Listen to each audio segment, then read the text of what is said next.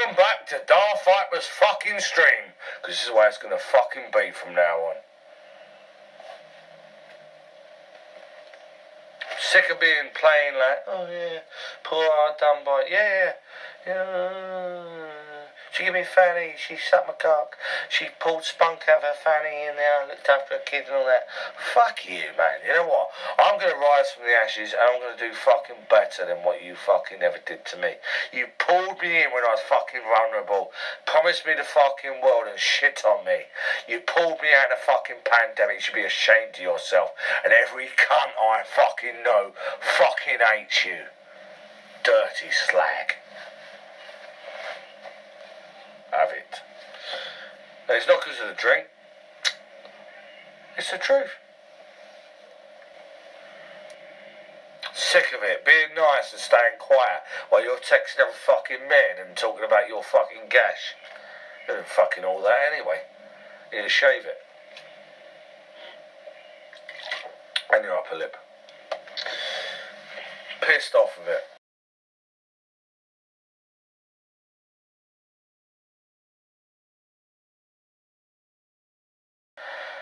Because the bloke she's with, well, what she told me, this is what I'm going on. I don't know for real. She always said to me, oh, if you met him, he'd tell you different. But apparently he's a druggie, he's a fucking robber, he's a rapist, and he's a fucking serial woman beater. But that's what she says. You know, sob stories to get a bit of fucking cock and get someone in there. Oh, I love you and all that crap, mate. Piece of shit. Piece of absolute shit. And you know what, Liam? Well, I did fall for you and I did like you. And I did love you a bit. But you ain't a mark on fucking Shell. Never. Never, mate. She would have battered you. But she's moved on. She would have battered you, mate. She would have fucking made you nothing, mate. And she had bigger tits as well. That was all good. But, so let's go. Dude, yeah? She ain't give two fucks, mate. She's online all the time saying she's at work and all that. She's lined her next fucking bloke up. I'm a cunt, I'm a dickhead, man. And I was. And I was like, put in place to be this baby daddy and all that. You know what I mean? I'm going to expose that fucking bitch, man. I will expose her. And she can go at me at the police and go at me with fucking slander and all that shit. I would expose her if she's going to fucking keep doing this to me. For what she fucking is. You know, so you guys don't bum into her online and fucking end up giving her a shaft. It's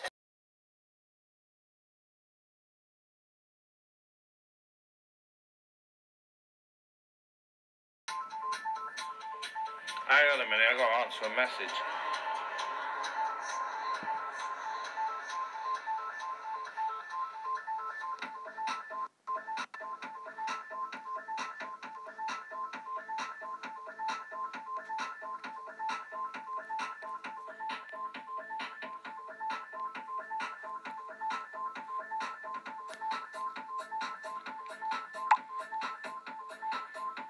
Sim-o.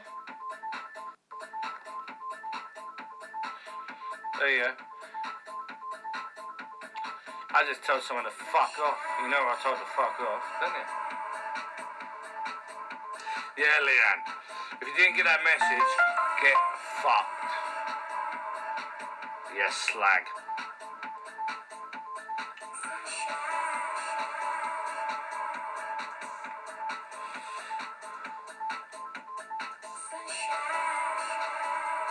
Mrs. Prim and Proper, but likes loads of different cocks off dating sites. Which is, oh, I've got to relive all this shit. I've got a headache, I've got to work. Get fucked. No, I tried being civil to her, mate, but she always got another cock lined up. I got out manipulated, that's what it was. Yeah. You know what, all I need is to get on the straight and, well, not on the straight and I'm never going to be straight now. Just to get fucking pad and get some kind of structure, mate. That's what I need to do. And then find a fucking bird eventually that's going to fucking love me for me. Faults and all. Not just all the good shit. She just wants all the good shit.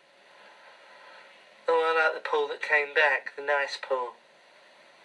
I want him. Well, you could have had him if you'd have fucking compromised.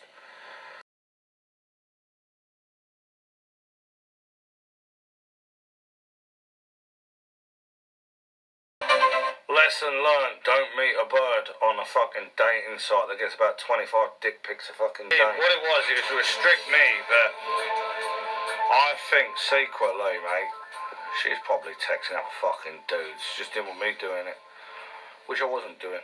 I think that's what it was. Oh, I loved her fanny, mate, that was it. Simple. Do you know what I found on her phone? Well, I see her watching. Well, I'm not even going to repeat it.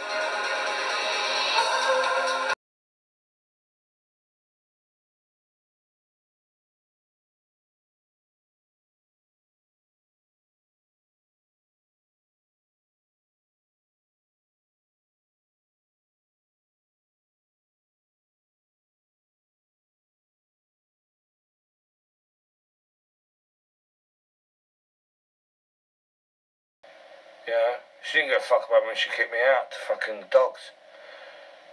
She didn't give a fuck about anyone. And she got little Stella in her ear going, oh, Paul's an arsehole. Like, where are you, Stella?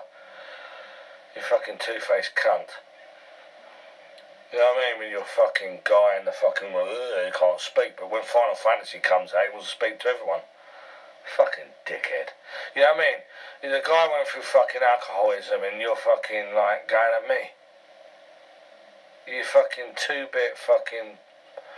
You can't... You know what I mean? You supported him, but you're having a go at me.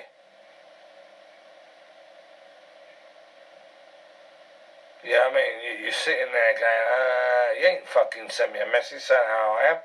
I knew you before I knew that fucking bitch. And you got a guy in there, he can't come out of his room or contact him. As soon as Final Fantasy comes out, he's like, hey! You know what I mean? I mean, you know full well what you went through. You don't contact me and ask me how I fucking am.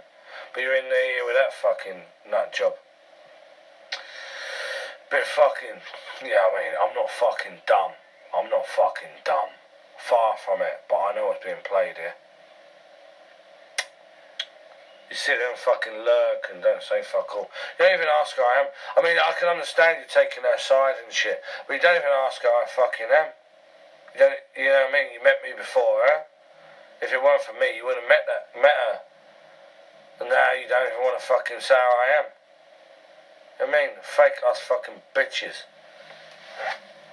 You are. And I'll say my piece now, I'll get quiet for a long while, but I'm going to say my fucking piece. Fake ass fucking bitches. Trust any of you.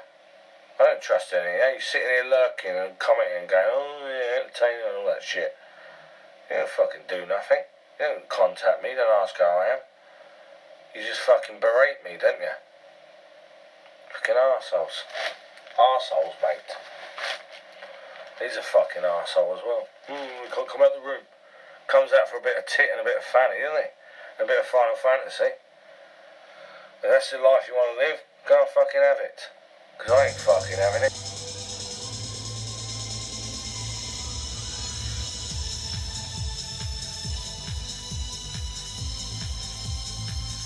Never mind a boy come in the morning and ask us to get up and do his breakfast. I didn't do it.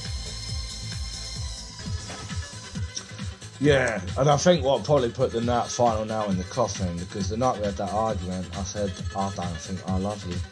And I didn't mean it, but I mean, I don't love you the way you are. And then I went, I'm not even attracted to you. That was a big oops. I said, I'm not even attracted to you. That was a big oops. I'm going to be totally honest here. I said some fucking probably awful things in an argument. I probably did. And I know I did. But other than that, I did fuck all, mate. That warranted the argument. Because I got frustrated and I just like, well, fucking, you know, you're boring. You're being an old bore. You're just trying to control me. I'm not having it. But she said she'd help me and She fucking abandoned me, mate. She abandoned me. You know what? I wanted to damage what she loved most, her fucking motor. And I can still, you know, there's still damage I can do anyway. I've only got to say a few fucking words on here. I don't care if the old bill come knocking. What are you going to fucking do? You shouldn't have told a stranger that on a dating site all your fucking details if you want to be that private. But we ain't going there yet. We ain't going there yet. But, I'm at the point where I don't give a fuck anyway.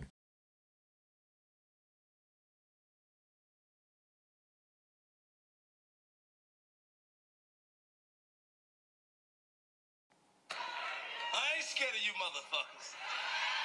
I'm gonna tell you something straight off the motherfucking press.